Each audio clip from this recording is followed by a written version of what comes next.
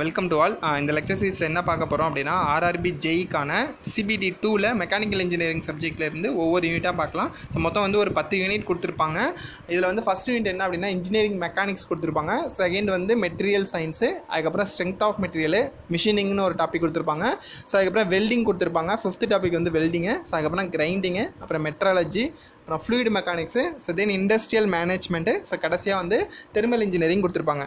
So இதில் வந்து நம்ம ஒவ்வொரு யூனிட்டாகவும் நம்ம வந்து ஃபஸ்ட்டு ஒரு ஓவர் வியூவாக பார்த்துருவோம். ஸோ நெக்ஸ்ட் வந்து என்னென்ன கொஸ்டின்ஸ்லாம் வந்து எஸ்எஸ்சிலேருந்து கேட்டிருக்காங்க, ஸோ அதுக்கப்புறம் ஓல்டு கேட் கொஸ்டின்ஸ்லாம் என்ன கேட்டிருக்காங்க அப்படின்னு ஒன் பை ஒன்னாக பார்க்கலாம். ஸோ இப்போ வந்து வெல்டிங்னா என்னன்னு சொல்லி பார்க்கலாம். ஸோ இப்போ வந்து இதில் வந்து என்ன சிலபஸ் ஆர்ஆர்பியில் கொடுத்துருக்காங்க அப்படின்னா introduction, so then classifications of welding process, advantage and limitations of welding, principles of arc welding எக்யூப்மெண்ட்ஸ்னால் என்னென்னா, அதுக்கப்புறம் என்னென்ன டைப் ஆஃப் எலக்ட்ரோட்ஸ் இருக்குது, ஸோ அதுக்கப்புறம் கேஸ் வெல்டிங்கு அப்புறம் சால்ட்ரிங்கு, பிரேசிங்கு, ஸோ அதுக்கப்புறம் டைப்ஸ் ஆஃப் சால்ட்ரஸ் அண்ட் ஃப்ளக்ஸஸு, அதுக்கப்புறம் வேரியஸ் ஃப்ளேம் கட்டிங் ப்ராசஸ், அதோட அட்வான்டேஜ், அதோட லிமிடேஷன்ஸ்லாம் என்ன, ஸோ அதுக்கப்புறம் வெல்டிங் டிஃபெக்ட்ஸ் என்ன, அதுக்கப்புறம் எப்படி டெஸ்ட் பண்ணுவோம், inspections of modern welding methods, so அதுக்கப்புறம் submerged arc welding, CO2 carbon di oxide welding, so அதுக்கப்புறம் atomic hydrogen welding, ultrasonic welding, so அதுக்கப்புறம் மிக் வெல்டிங்னா என்ன, டிக் வெல்டிங்னா என்ன அப்படின்னு சொல்லி பார்க்கலாம். ஸோ இதான் வந்து நம்மளுக்கு ஃபுல்லாகவே சிலபஸாக கொடுத்துருப்பாங்க. ஸோ ஃபஸ்ட்டு வந்து வெல்டிங்னா என்னன்னு சொல்லி பார்க்கலாம். So welding is a material joining process which produces coalescence of materials by heating them to suitable temperatures with or without applications of pressure. இப்போ வந்து ஒரு ரெண்டு மெட்டீரியலை வந்து நம்ம இணைத்தல் தான். ஸோ அதான் அந்த கோல்சென்ஸ்னு கொடுத்துருக்காங்க. ஸோ இணைக்கிறது வந்து with or without applications of pressure. So இந்த ரெண்டு டைப்பில் தான் வந்து நம்மளுக்கு பிரிச்சிருக்காங்க. அதில் வந்து ஃபில்லர் மெட்டீரியல்ஸ் யூஸ் பண்ணுவாங்க, சில இதில் வந்து ஃபில்லர் மெட்டீரியல்ஸ் யூஸ் பண்ணி இருக்க மாட்டாங்க. ஸோ அதெல்லாம் என்ன அப்படின்னு சொல்லி நம்ம ஒன் பை ஒன்னாக பார்க்கலாம். ஸோ நெக்ஸ்ட் வந்து வெல்டிங்கிறது வந்து ஒரு பெர்மனன்ட் ஜாயிண்ட். ஸோ எங்கெல்லாம் யூஸ் பண்ணுறாங்க அப்படின்னா ஏர்க்ராஃப்ட் ஃப்ரேம்ஸு, அதுக்கப்புறம் railway வேகன்ஸு, machines frames, structural works, டேங்க்கு, ஃபர்னிச்சர்ஸு, பாய்லர்ஸு, ஜென்ரல் ரிப்பேர் ஒர்க்ஸ்லாம் நம்ம எப்படி பார்ப்போம் அப்படின்னா வெல்டிங் தான் அடிப்போம். ஸோ நெக்ஸ்ட் வந்து ஷிப் பில்டிங்லாம் வந்து வெல்டிங் தான் நம்ம ப்ரிஃபர் பண்ணுவோம். ஸோ நெக்ஸ்ட் வந்து என்னென்ன டைப்ஸ் ஆஃப் வெல்டிங்ஸ், பேசிக்கலி ரெண்டு டைப் ஆஃப் வெல்டிங் இருக்கும். ஸோ ஒன்று வந்து plastic welding R pressure welding. So இப்போ நம்ம வந்து with or without applications of pressure அப்படின்னு சொல்லி பார்த்தோம். இப்போ வந்து வித் ப்ரெஷர் அப்படின்னா அந்த வெல்டிங் வந்து ஃபஸ்ட்டு வந்து பிளாஸ்டிக் ஸ்டேட்டுக்கு வந்து ஹீட் பண்ணுவாங்க. பிளாஸ்டிக் ரீஜியன்ஸ்னு நம்ம சொல்லி படிச்சிருப்போம். ஸோ பிளாஸ்டிக் ரீஜியன்னா என்ன அப்படின்னா அந்த ரீஜியன்ஸில் நம்ம அந்த மெட்டீரியலை விட்டோம் அப்படின்னா, சப்போஸ் இப்போ வந்து ஒரு கம்பியை இழுத்து பிளாஸ்டிக் ஸ்டேஜில் போயிடுச்சு அப்படின்னா அதை நம்ம விட்டோம் அப்படின்னா எலாஸ்டிக் ரீஜியன்ஸ்க்கு வராமல் அதே ஒரிஜினல் பொசிஷனுக்கு வராமல் அதே ஸ்டேட்டில் இருக்கும். அப்படிங்கிறத வந்து பிளாஸ்டிக் ஸ்டேட்னு சொல்லுவோம். ஸோ அந்த டைப் ஆஃப் வெல்டிங் என்ன சொல்லுவோம் அப்படின்னா ரெசிஸ்டன்ஸ் வெல்டிங்னு சொல்லுவோம். ஸோ இப்போ வந்து அதை என்ன பண்ணுவாங்க, பிளாஸ்டிக் ஸ்டேட்டுக்கு ஃபஸ்ட்டு ஹீட் பண்ணுவாங்க. ஸோ அதுக்கப்புறம் நம்ம ப்ரெஷர் கொடுப்பாங்க. ப்ரெஷர் கொடுக்குறதுனால அது என்ன ஆகும் அப்படின்னா ஜாயிண்ட் ஆகிக்கும். ஸோ இது வந்து என்ன சொல்லுவோம் அப்படின்னா ப்ரெஷர் வெல்டிங் சொல்லுவோம். ஸோ நெக்ஸ்ட் வந்து fusion welding. So fusion welding வந்து நான் ப்ரெஷர் வெல்டிங்னு சொல்லுவோம்.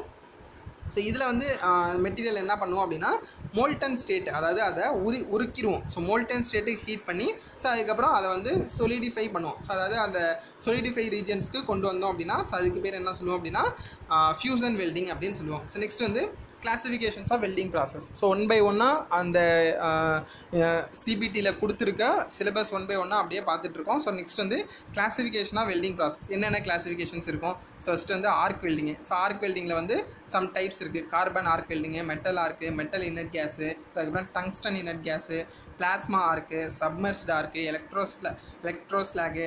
ஸோ நெக்ஸ்ட் வந்து கேஸ் வெல்டிங்கு. ஸோ கேஸ் வெல்டிங்கில் வந்து ஆக்சிஜன் அசிட்டிலின் வெல்டிங்கு, அதுக்கப்புறம் ஏர் அசிட்டிலின் வெல்டிங்கு. ஸோ நெக்ஸ்ட் வந்து ஆக்சிஜன் ஹைட்ரஜன் வெல்டிங்கு. ஸோ அதுக்கப்புறம் ரெசிஸ்டன்ஸ் வெல்டிங். ஸோ இது வந்து என்ன, ரெசிஸ்டன்ஸ் வெல்டிங்னா என்ன அப்படின்னு சொல்லி நம்ம ஒன் பை ஒன்னாக நம்ம பின்னாடி கிளாஸில் பார்க்கலாம். ஸோ இப்போ வந்து கிளாஸிஃபிகேஷன்ஸில் வந்து ரெசிஸ்டன்ஸ் வெல்டிங்கில் வந்து but welding, spot welding, seam welding, so அதுக்கப்புறம் ப்ரொஜெக்ஷன்ஸ் வெல்டிங்கு, ஸோ அதுக்கப்புறம் பெர்கூஷன்ஸ் வெல்டிங் அப்படின்னு சொல்லுவோம். ஸோ இதெல்லாம் வந்து கிளாஸிஃபிகேஷன்ஸ் ஆஃப் வெல்டிங் ப்ராசஸ் அப்படின்னு சொல்லி கொடுத்துருக்காங்க. ஸோ நெக்ஸ்ட் வந்து என்ன பார்க்கலாம் அப்படின்னா என்னென்ன டைப்லாம் இருக்குது அப்படின்னு சொல்லி பார்த்துருக்கோம். ஸோ தெர்மல் வெல்டிங்கு, ஸோ அதுக்கப்புறம் சாலிட் ஸ்டேட் வெல்டிங்னு இருக்குது. சாலிட் ஸ்டேட் வெல்டிங்னா என்னென்னலாம் இருக்குது அப்படின்னா friction welding, ultrasonic welding, diffusion welding, explosive welding. So அதுக்கப்புறம் நியூ வெல்டிங் டெக்னிக்ஸ் என்னென்னலாம் இருக்குது அப்படின்னா எலக்ட்ரான் பீம் வெல்டிங் இருக்குது. ஸோ அதே மாதிரி லேசர் வெல்டிங் இருக்கும். ஸோ அதுக்கப்புறம் ஸோ இதோட ரிலேட்டட் ப்ராசஸ்லாம் என்ன அப்படின்னா ஸோ வெல்டிங் மட்டும் இல்லாமல் கட்டிங் ஆப்ரேஷன்ஸ்லேயும் நம்ம யூஸ் பண்ணுறாங்க. அது வந்து என்னென்ன கட்டிங் அப்படின்னா ஆக்சி அசிலின் கட்டிங்கு, ஆர்க் கட்டிங்கு, ஸோ அதுக்கப்புறம் ஹார்டு ஃபேஸிங்கு, அதுக்கப்புறம் பிரேசிங்கு, ஸோ அதுக்கப்புறம் சால்ட்ரிங். ஸோ இதெல்லாம் வந்து எப்படி வந்து டிஃபர் ஆகுது ஒன் பை ஒன்னாக நம்ம பார்க்கலாம். ஸோ ஃபஸ்ட்டு வந்து மெட்டல் ஆர்க் வெல்டிங். இதில் வந்து மெட்டல் ஆர்க் வெல்டிங்கில் என்ன பண்ண போகிறோம் அப்படின்னா, the process of joining two metal pieces by an electrical arc. So இங்கே வந்து என்ன பண்ணுவாங்க அப்படின்னா, 2 எலக்ட்ரோடு யூஸ் பண்ணுவாங்க. ஸோ ஒன்று வந்து பாசிட்டிவ், ஸோ பாசிட்டிவ் ஒன்லையும் நெகட்டிவ் ஒன்லையும் வந்து கனெக்ட் பண்ணியிருப்பாங்க. இதில் அப்படின்னா ஒன்று வந்து ஒர்க் பீஸில் கனெக்ட் பண்ணியிருப்பாங்க, இன்னொன்று வந்து எலக்ட்ரோடில் கனெக்ட் பண்ணியிருப்பாங்க. ஸோ இதில் வந்து என்ன பண்ணுவாங்க அப்படின்னா, 5th பாயிண்ட்டில் அந்த electrode and work piece R pot near with the small air gap. எவ்வளோ ஏர் கேப் இருக்குது அப்படின்னு சொல்லி கேட்பாங்க. 3 mm அப்ராக்சிமேட்லி. ஸோ அதில் வந்து 2 சைடும் ஃபஸ்ட் இப்போ வந்து நம்ம எலக்ட்ரோடை வந்து அந்த ஏசி ஜென்ரேட்டர் யூஸ் பண்ணுவாங்க, இல்லைனா ஏசி டிரான்ஸ்ஃபார்மர் யூஸ் பண்ணுவாங்க, இல்லைனா டிசி ஜென்ரேட்டர் யூஸ் பண்ணுவாங்க. ஸோ இதில் வந்து பாசிட்டிவ்லையும் நெகட்டிவ்லையும் கனெக்ட் பண்ணிடும். ஸோ இப்போ எலக்ட்ரிசிட்டியை கரண்ட்டை பாஸ் பண்ணுறப்ப என்ன ஆகும் அப்படின்னா, ஸோ அந்த இடத்துல ஆர்க்கு ப்ரொடியூஸ் ஆகும். Electric arc is produced between the electrode and work piece அப்படின்னு சொல்லி கொடுத்துருக்காங்க. ஸோ இதில் வந்து என்ன ஆகும் அப்படின்னா, work peace and electrodes R melted by the arch. Both molten piece of metal become one. So இது ரெண்டுமே வந்து ஒரே ஸ்டேஜுக்கு மாறுது. ஸோ இந்த இடத்துல டெம்பரேச்சர் எவ்வளோ இருக்கும் அப்படின்னா, 4000 டிகிரி செல்சியஸில் எலக்ட்ரோட் அந்த ஆர்க்கோட டெம்பரேச்சர் எவ்வளோ இருக்கும் அப்படின்னா 4000 degree Celsius. Electrodes used in the arc welding coated with the flux. So இப்போ வந்து அந்த எலக்ட்ரோட்ஸ்லாம் வந்து ஃப்ளக்ஸோட கோட் பண்ணி வச்சுருப்பாங்க. ஸோ அது எதுக்கு அப்படின்னா, flux producers a gaseous shield around the molten metal. So இது வந்து ரொம்ப முக்கியம். எலக்ட்ரோட்ஸில் வந்து எதை வந்து சரௌண்ட் பண்ணியிருப்பாங்க அப்படின்னு சொல்லி கேட்பாங்க. ஸோ ஃப்ளக்ஸ் வந்து சரௌண்ட் பண்ணியிருப்பாங்க. இது வந்து என்ன ஆகும் அப்படின்னா, அட்மாஸ்பியரிக் ஏர் கண்டிஷன்ஸில் இருக்கிற ஆக்சிஜனு, நைட்ரஜனு, ஸோ இதெல்லாம் வந்து அந்த வெல்டோட ரியாக்ட் ஆகாமல் பார்த்துக்கிறதுக்கு எது யூஸ் ஆகுது அப்படின்னா, அந்த ஃப்ளக்ஸ் யூஸ் ஆகுது. ஸோ நெக்ஸ்ட் வந்து அந்த ஃப்ளக்ஸ் எதுக்கு யூஸ் ஆகுது அப்படின்னா, flux removes the impurities from the molten metal from the slack. இப்போ நம்ம அடிக்கிற வெல்டிங்க்கு மேலே எது மாதிரி ஃபார்ம் ஆகும் அப்படின்னா, ஸ்லாக் மாதிரி ஃபார்ம் ஆகும் அப்படின்னு சொல்லி கொடுத்துருக்காங்க. This slack gets deposit over the weld metal. So இதுதான் வந்து அந்த நம்ம ஜாயின் பண்ணுற 2 பீஸுக்கு மேலேயும் வந்து டெபாசிட் ஆகும். இது வந்து என்ன ஆகும் அப்படின்னா, இது வந்து எதுக்கு யூஸ் ஆகுது அப்படின்னா, இப்போ வந்து அந்த வெல்டை வந்து நம்ம ரேப்பிட் கூலிங், ஸோ இப்போ வந்து எடுத்து வெளியில் வச்சோம் அப்படின்னா ஏர் கூலிங். ஸோ ஏர் கூலிங் வந்து ரொம்ப ஃபாஸ்ட்டாக இருக்கும். ஸோ அதில் ஃபாஸ்ட்டாக இருக்கிறப்ப அந்த வெல்டில் வந்து டிஃபெக்ட்ஸ் வர வாய்ப்பு இருக்குது. ஸோ அதை ப்ரிவென்ட் பண்ணுறதுக்காக அந்த ஸ்லாக் வந்து ஆக்ட் ஆகுது அப்படின்னு சொல்லி கொடுத்துருக்காங்க. ஸோ நெக்ஸ்ட் இதான் வந்து என்னென்ன எக்யூப்மெண்ட்ஸ், இப்போ வந்து ஆர்க் வெல்டிங்கில் வந்து என்னென்ன எக்யூப்மெண்ட்ஸ் இருக்குது அப்படின்னு சொல்லி பார்க்கலாம். ஸோ ஃபஸ்ட்டு வந்து வெல்டிங் ஜென்ரேட்டர். ஸோ இதில் வந்து 2 டைப் யூஸ் பண்ணுவாங்க. ஒன்று வந்து டிசி ஜென்ரேட்டர் யூஸ் பண்ணுவாங்க, இல்லைனா ஏசி டிரான்ஸ்ஃபார்மர் யூஸ் பண்ணுவாங்க. ஸோ அதுக்கப்புறம் 2 கேபிள்ஸ் இருக்கும். ஸோ ஒரு கேபிள் வந்து எதோட கனெக்ட் பண்ணியிருப்பாங்க அப்படின்னா, ஒர்க் பீஸோடையும். ஸோ இன்னொரு கேபிளை எதோட கனெக்ட் பண்ணியிருப்பாங்க அப்படின்னா, இந்த எலக்ட்ரோடையும் கனெக்ட் பண்ணியிருப்பாங்க. ஸோ நெக்ஸ்ட் வந்து அந்த எலக்ட்ரோடை பிடிச்சிக்கிறதுக்கான எலக்ட்ரோடு ஹோல்டரு. ஸோ நெக்ஸ்ட் வந்து எலக்ட்ரோடு யூஸ் பண்ணுறாங்க. அதுக்கப்புறம் ப்ரொடெக்டிவ் ஷீல்டு யூஸ் பண்ணியிருப்பாங்க. நெக்ஸ்ட் வந்து க்ளவுஸு. ஸோ இதெல்லாம் வந்து நம்ம பேசிக் தான். ஸோ அதுக்கப்புறம் ஒயர் ப்ரஷ், அந்த மேலே உள்ள இதை தேய்ச்சி எடுக்கிறதுக்கு. அதுக்கப்புறம் சிப்பிங் ஹேமரு. ஸோ அதுக்கப்புறம் கண்ணாடி. ஸோ இதெல்லாம் வந்து பேசிக் எக்யூப்மெண்ட்ஸ். இந்த எக்யூப்மெண்ட்ஸ்லாம் என்னென்ன அப்படின்னு சொல்லி கேட்குறாங்க. ஸோ இதை பார்த்துக்கோங்க. ஸோ இதான் வந்து welding setup. So welding machine, ACR DC power source. So அதில் வந்து ஒரு எலக்ட்ரோட ஒன்று வந்து ஒர்க் பீஸோடையும், ஸோ இன்னொரு எண்டை வந்து எலக்ட்ரோடையும் வந்து எலக்ட்ரோடு ஹோல்டரோடையும் ஃபிக்ஸ் பண்ணியிருப்பாங்க. ஸோ நெக்ஸ்ட் வந்து அந்த எலக்ட்ரோடு ஹோல்டரில் வந்து எலக்ட்ரோடை ஃபிக்ஸ் பண்ணியிருப்பாங்க. ஸோ இப்போ வந்து நம்ம எலக்ட்ரிசிட்டியை கரண்ட்டை பாஸ் பண்ணும்போது என்ன ஆகும் அப்படின்னா, அந்த ஒர்க் பீஸுக்கும் எலக்ட்ரோடுக்கும் மினிமம் கேப் வந்து 3 mm அப்படின்னு சொல்லி கொடுத்துருக்காங்க. ஸோ அதையும் ஞாபகம் வச்சுக்கோங்க, 3 mm கேப்பில். ஸோ இதான் வந்து அதுக்கு பக்கத்தில் ஒர்க் பீஸ்க்கு பக்கத்தில் நம்ம எடுத்துகிட்டு போகும்போது அங்கே வந்து என்ன ஆகுது அப்படின்னா, ஆர்க் வந்து டெவலப் ஆகுது. ஸோ இதான் வந்து இந்த ஆர்க் வெல்டிங் அப்படின்னு சொல்லி கொடுத்துருக்காங்க. ஸோ நெக்ஸ்ட் வந்து அட்வான்டேஜ் என்ன அப்படின்னு சொல்லி பாருங்கள். ஸோ அட்வான்டேஜ் வந்து இதெல்லாம் வந்து பேசிக் தான். ஸோ இது வந்து most efficient way of joining the metals, lowest cost joining method. So அதுக்கப்புறம் அஃபோர்ட்ஸ் lighter wait through better யூட்டிலைசேஷன்ஸ் of materials. So அதுக்கப்புறம் joints all commercial metals. So அதுக்கப்புறம் provides design flexibility. So next வந்து லிமிடேஷன்ஸ்லாம் என்ன அப்படின்னா, manually applied therefore high labour cost. அதுக்கப்புறம் NEET high energy causing danger. So இப்போ நம்ம எலக்ட்ரிசிட்டியை pass பண்ணுறப்ப ஹை எனர்ஜி தேவைப்படும். ஸோ அதுக்கப்புறம் நாட் கன்வீனியன்ட் ஃபார் டிஸ்அசம்பிளி அதை பண்ண முடியாது அப்படின்னு சொல்லி கொடுத்துருக்காங்க. ஸோ இதான் வந்து இதோட advantages and limitations. So next இதில் வந்து முக்கியமான பாயிண்ட்ஸ்லாம் என்ன அப்படின்னா, இந்த ஏசி வந்து என்ன ட்ரான்ஸ்ஃபார்மராக இருக்கும் அப்படின்னா ஸ்டெப் டவுன் ட்ரான்ஸ்ஃபார்மராக இருக்கும். ஸோ இது வந்து ஞாபகம் வச்சுக்கோங்க. ஸோ இது வந்து நிறையா இடத்துல கொஸ்டின்ஸ் கேட்குறாங்க. ஏசி வந்து ஸ்டெப் டவுன் ட்ரான்ஸ்ஃபார்மர் யூஸ் பண்ணுறாங்க. ஸோ நெக்ஸ்ட் வந்து கார்பன் ஆர்க் வெல்டிங். ஸோ இது அதே தான். ஸோ அங்கே வந்து எலக்ட்ரோடு யூஸ் பண்ணுவாங்க. ஸோ இங்கே வந்து கார்பன் எலக்ட்ரோடு வந்து யூஸ் பண்ணுறாங்க. ஸோ இது வந்து என்ன பண்ணோம் அப்படின்னா இந்த கார்பன் டை ஆக்சைடு லேயர் மாதிரி அங்கே வந்து ஃப்ளக்ஸ் எலக்ட்ரோடுக்கு மேலே ஃப்ளக்ஸ் கோட்டிங் கொடுத்துருப்பாங்க. ஸோ இது வந்து கார்பன் டை ஆக்சைடே வந்து கேஸ் அந்த லேயர் வந்து ஃபார்ம் பண்ணி அதை வந்து வெல்டை வந்து ப்ரொடெக்ட் பண்ணுது அப்படின்னு சொல்லி கொடுத்துருப்பாங்க. ஸோ இங்கே பாருங்கள், carbon electrode is connected to the negative terminal. So இந்த எலக்ட்ரோடை வந்து நெகட்டிவ் டெர்மினலையும் அதே தான் அங்கேயே நான் அங்கே சொல்லலை, எலக்ட்ரோட வந்து நெகட்டிவ்லையும் ஒர்க் பீஸை வந்து பாசிட்டிவ்லையும் கனெக்ட் பண்ணிக்கோங்க.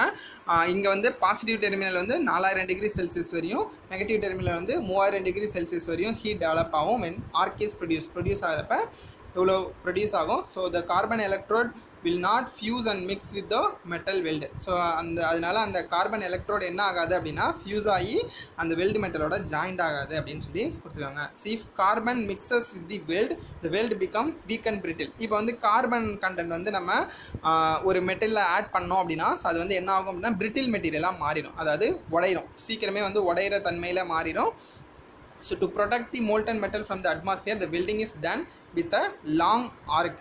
அதாவது அட்மாஸ்பியர் கேஸஸ் அஃபெக்ட் ஆகாமல் இருக்கிறதுக்காக அதை வந்து லாங் ஆர்க்கில் வந்து நம்ம யூஸ் பண்ணுறோம். இது வந்து ஒரு முக்கியமான point. In this case carbon di oxide case is produce which surrounds the molten metal and protects it அப்படின்னு சொல்லி கொடுத்துருக்காங்க. ஸோ அங்கே வந்து எலக்ட்ரோட்ஸ்க்கு அவுட்டர் கோட்டிங்கில் வந்து ஃப்ளக்ஸஸ் இருக்கும். ஸோ அது வந்து என்ன பண்ணோம் அப்படின்னா அட்மாஸ்பியரிக் கேஸஸான ஆக்சிஜனையும் நைட்ரஜனையும் உள்ள டெபாசிட் ஆகாமல் பார்த்துக்கும்.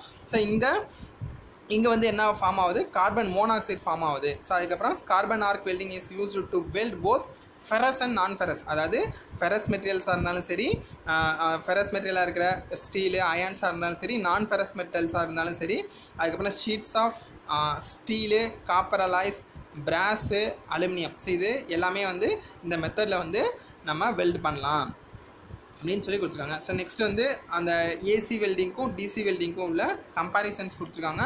ஸோ ஃபஸ்ட்டு வந்து ஏசி வெல்டிங் தான் வந்து மேக்ஸிமம் நம்ம யூஸ் பண்ணுறோம்.